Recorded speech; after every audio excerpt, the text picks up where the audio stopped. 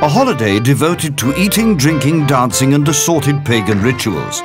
Swedish Midsummer is second only in significance to Christmas. This is a guide to making the most of it. First, buy everything in the starter kit. Remember, here everyone brings their own drinks. Make sure you get to the state-owned off-license in plenty of time, just in case you're whisked off to an island somewhere. This is downtown Stockholm on Midsummer's Eve. If you can't bear the silence or being on your own, stay away from the city. Midsummer is supposed to be celebrated in the countryside surrounded by birch trees, fields and water. The first thing you have to do is to make your own midsummer garland. Avoid the kitchen at all costs. Some unfortunate soul always gets stuck scrubbing the potatoes. Then it's time for a fabulous lunch of pickled herring and new potatoes spiced with dill and chives. You drink beer and nubbe, Swedish vodka served ice cold in a shot glass. The nubbe must be consumed in the time-honoured way. Always preceded with the nubbe visa, a short humorous song.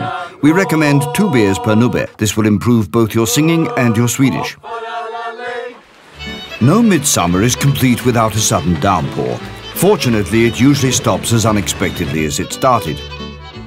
After lunch, it's time to raise the maypole, the ancient fertility symbol. Watch carefully and you should be able to work it out.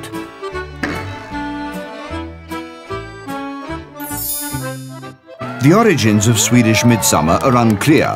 For a millennium, it's been a celebration of summer and a fertility rite.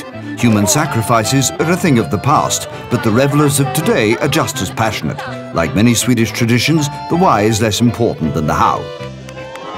Now the dancing begins. Everyone knows small grodarna, the little frogs. Locking your hands on your lower back and jumping like a frog may seem strange, but for at least one day of the year, it makes perfect sense to Swedes. It won't take long to master the dance steps. Swedes can do it in their sleep, and with a bit of practice, so will you.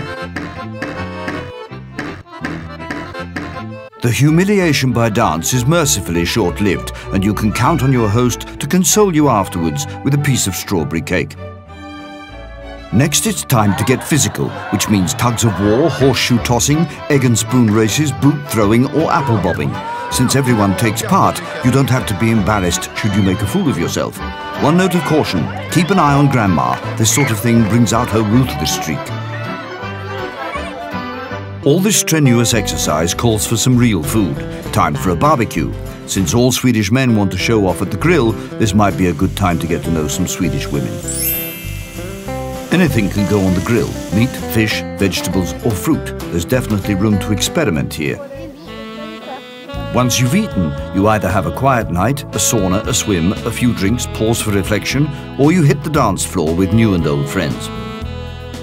Be sure to listen to some dance band music before Midsummer so you know what to expect. It takes a bit of getting used to. If you're lucky, there will be some ABBA too. Generally speaking, Swedes are somewhat reserved. Tonight is the exception. Midsummer Eve is a night for romance. If you don't find or already have a partner, pick 7 different flowers, put them under your pillow, and according to legend, you will dream of the person you will marry. If you don't, you probably picked the wrong flowers. At Midsummer, the sun never completely sets. This is the longest day of the year. From now on, it only gets darker. But there will be a baby boom to brighten up March.